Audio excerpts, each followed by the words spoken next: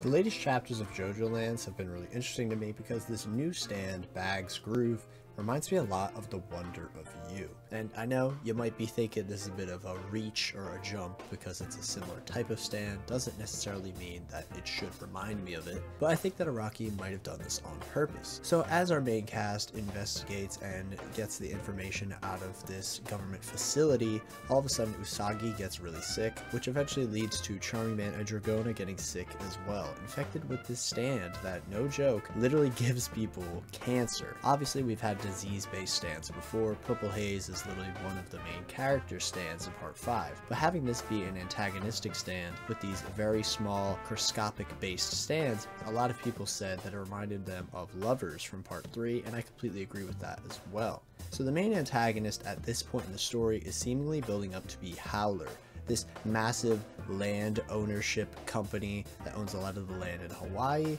and they are shrouded in mystery. The only other person outside of those three to get infected with this stand was the woman that assisted them in the government facility. And I found this really interesting because they're determining that this has to be some heart attack issue, which makes sense. The stand being very small is affecting the insides of our main characters here, but what someone says at the end of the chapter, in my opinion, was really interesting. So that woman, she's the daughter of that congressman, right?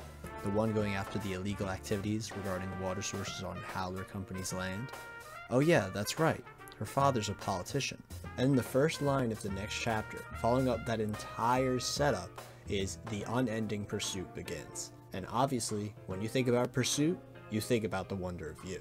But it's a lot more than just the pursued thing. It's more about what the Wonder of You is sort of meant to represent. Secret society that the TG University Hospital was running for the rock humans. And what do you know it? Our main characters are now all within a hospital having to deal with the ramifications of Howler. And obviously, I don't need to say anything, but that's kind of where the Wonder of You was fought in its entirety, so I mean, hey, before you get the idea that I'm alluding to rock humans, just know I'm not. I'm not alluding to rock humans being present in this whatsoever, even more so now that we know that Charming Man's stand is not related to him being a rock human whatsoever. It's just some unique ability that is similar to what Dr. Wu was able to do. So with that, I want to get into the interesting connections between the TG University Hospital scheme and what Howler could be doing right now. The stand being a sort of pawn of Howler, activated after people are pursuing them when they investigate these deeds, has a very similar ring to it as when Toru is being investigated. If anyone is curious what exactly is up with him or the head doctor, they're going to get attacked. Some characters were able to just look at Toru or the head doctor and be attacked, meaning it's more so curiosity about who they are versus what exactly they are up to. And one thing I find really interesting is that both of these stands attack almost indiscriminately, with the Wonder of You attacking some of its own allies, and it doesn't have a specific cause that it causes. And with this stand attacking some people that were completely uninterested in the actual contents of the thing that Howler was trying to protect. With this unnamed stand, we have a lot of these characters getting the exact same disease. Overall, I really like this little connection here. I love the TG University Hospital mystery being cemented into Howler at the very, very beginning. It makes them a very substantial threat in my opinion. The big themes of what the JOJOLands is about really can be summarized with what Howler is seemingly built up to be. I like this a lot because Howler owns the land.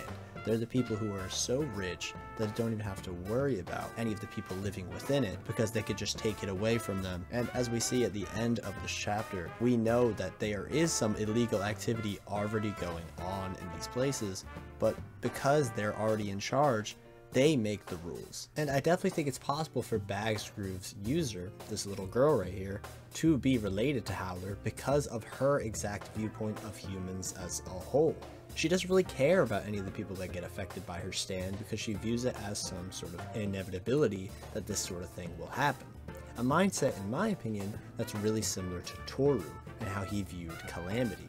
Something bad would have happened eventually, so what does it matter that it's happening now versus later? The outcome is the same regardless, and I feel like this girl being so young even makes her more threatening than Toru, because Toru obviously being hundreds of years old makes him seem as though he doesn't care at all because he's so old. But this little girl being so young means she must have been born into some sort of system that truly doesn't care about anyone. Now, obviously, you could theorize that this girl is a rock human. I don't believe that, but you get what I'm saying. It shows the way that she's been raised has been really, truly disturbed for her to think this way, even though she's so young. One of the major themes and motifs of this part so far is that when you have enough power, you can make the rules of whatever it is you have power over. It's the main theme of the JOJOLands. That's what JoJo's goal is. He wants to make the mechanism that'll allow him to make a place where what he wants to happen can happen. So it makes a lot of sense, in my opinion, that there are people who are seemingly built up to be the main villain who already have that in place. This is a major reason why I believe the police are going to be a major antagonistic force in this part. Obviously, outside of these guys being criminals as our main protagonists, it would just make sense. But Araki taking it in this direction, I think, is really interesting. We're already getting the idea of the people in charge of the police, in charge of the government itself.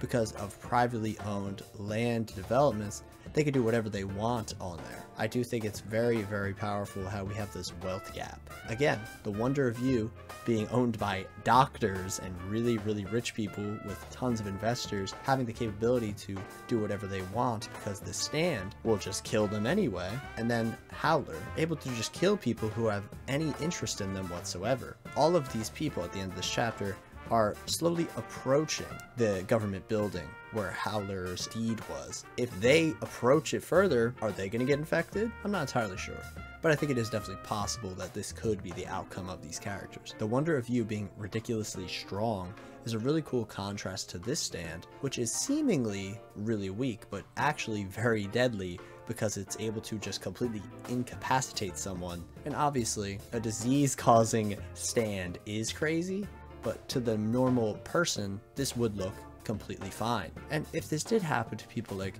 JoJo and his group, they probably wouldn't even bat an eye because it would have been depicted as drug usage, which is something that Charming Man says at the beginning of this chapter. People not caring about those who are poor in society versus Howler getting away with these ridiculously absurd things because they're so rich. Again, this wealth gap, really interesting, and I think there's a lot Araki can grab onto from this concept alone. This could easily just be another automatic pursuit type of stand, like JoJo says here. But in my opinion, with all the thematic connections between the Wonder of You and the hospital, and this stand and Howler, I could easily see that this is a sort of re-emergence of this idea. Araki has been known to do these type of plot lines very often in the parts where the first section of the new part calls back to the last section of a previous part. One of the most prominent examples of this is the fact that Dio is obviously the main antagonist of part 1, and Strizo is the first antagonist of part 2, someone who's aware of everything Dio was capable of doing and improved upon that. I feel as though this is something that could be what is shown here through these stands. Obviously, I don't think that Howler has any awareness of the rock humans, because I don't personally believe the rock humans are going to be a part of this part. It could still be the case. Overall, I think that Araki could be retreading on this idea to see how JoJo would interact with a stand like this versus Josuke. Something to help differentiate these two characters really particularly. And I think that would make a lot of sense. The Wonder of You is the longest arc in JoJo ever. It's a massive section of the series as a whole.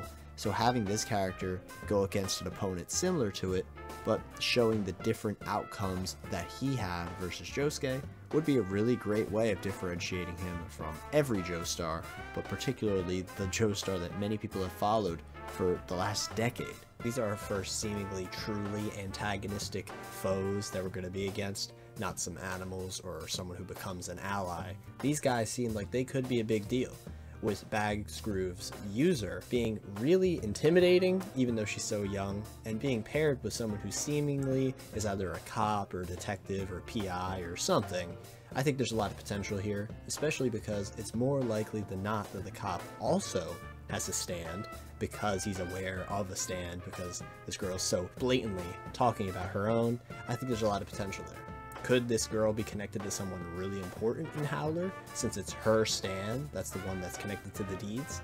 And if that's the case, why is this guy babysitting her? and what is his connection to Howler. Overall, I'm immensely excited to see how this arc pans out, like our new villains we have set up, like a lot of the drama that's been set up, and somehow we've already solidified the idea that Howler's land is going to be sold and investigated by the government. It seems like a lot of the story is super fast paced, so I'm curious to see how these characters sort of throw a wrench in JoJo's plans. What do you think is going to happen with the Bags Groove arc? Let me know down below. Hope you enjoyed, take care, and have a good one.